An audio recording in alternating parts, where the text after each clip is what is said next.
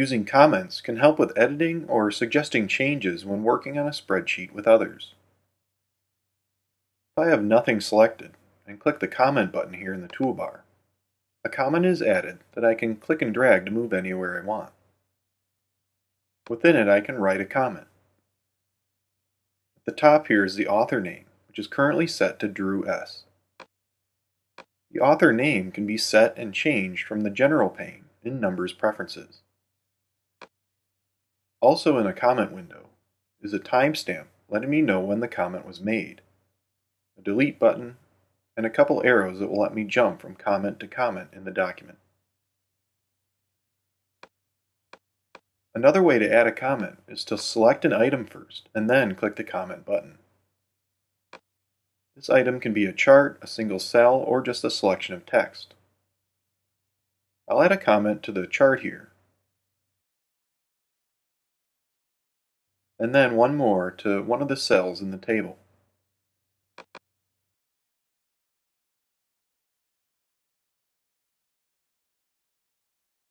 There's now a yellow marker to the left of the chart, signifying that there's a comment here.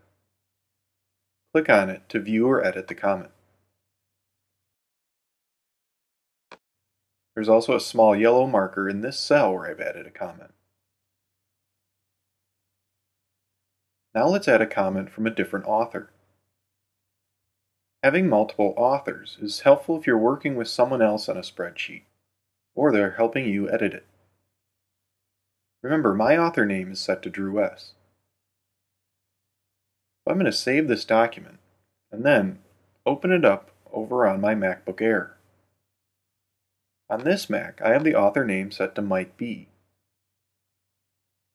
Under the View menu in the Comments section, I have the author color set to teal. So in this spreadsheet, the comments from Drew S. will be in yellow, and the ones from Mike in teal.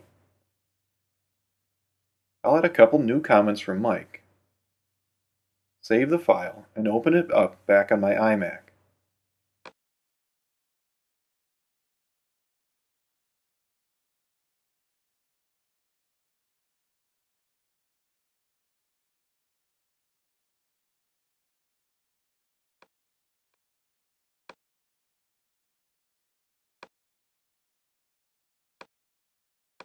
So here are Mike's comments. Next up, we'll look at sharing Numbers documents.